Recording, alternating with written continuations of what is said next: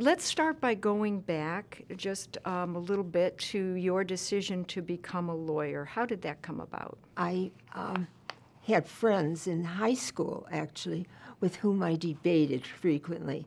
When I had them to my home, my mother overheard the conversation, and the next day she said to me, "Have you ever thought of going to law school?" And I had not until then.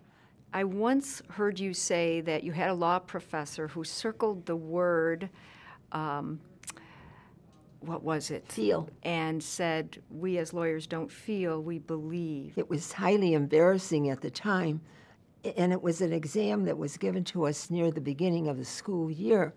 I just wrote that I feel something was true or not true.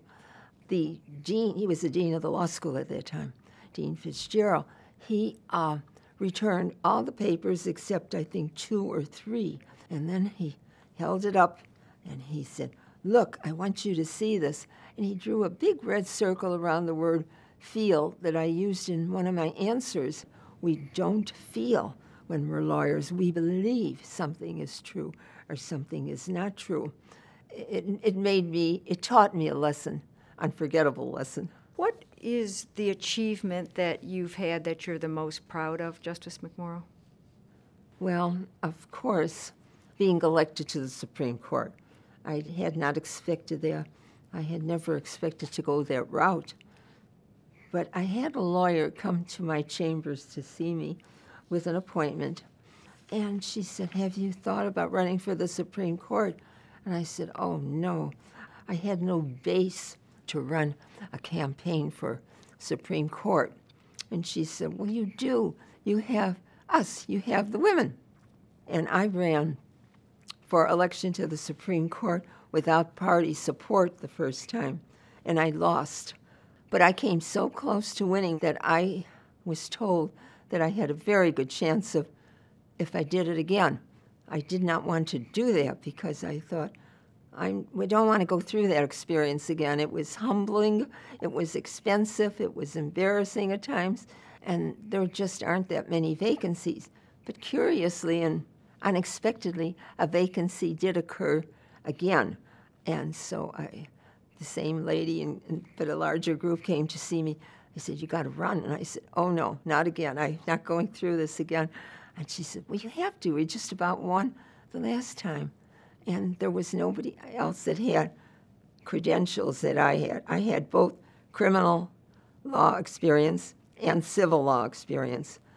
And I got top ratings from all the bar associations. And so, again, she talked me into it. This time I won. What do you see the role of women in the legal profession today and moving forward?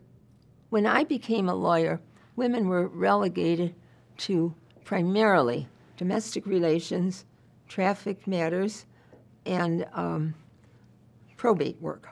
The important thing that happened in the 70s was women became accepted into the law field, and we were then accepted to do more complex work.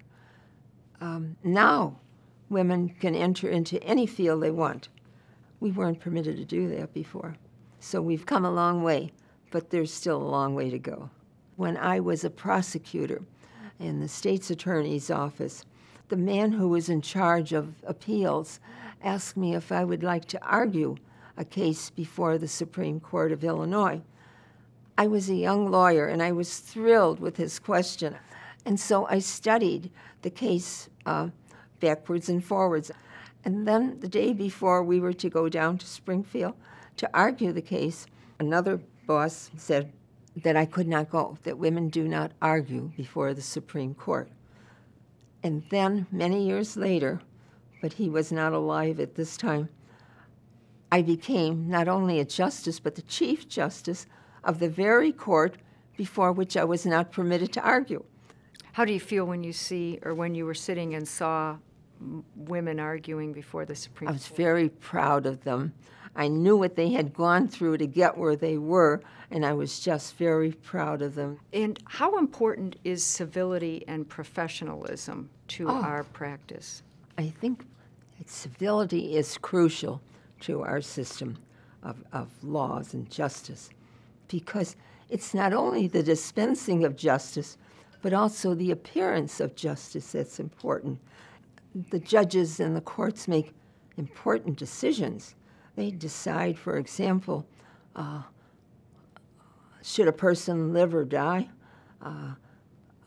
They decide who should raise a child.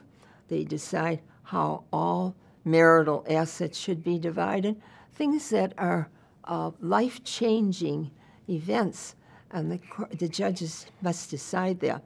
The difficult questions must be answered by the judges without bad behavior, without somebody screaming or talking in a loud voice. In the more general sense, can you point to how collaboration can advance justice? I have had lawyers appear before me who, in the trying of their case, were not confrontational. You can do a lot. You can save a lot of money and aggravation for everyone if you just collaborate where you can. You can't always do it, but where you can. If you did that, it would be to society's benefit.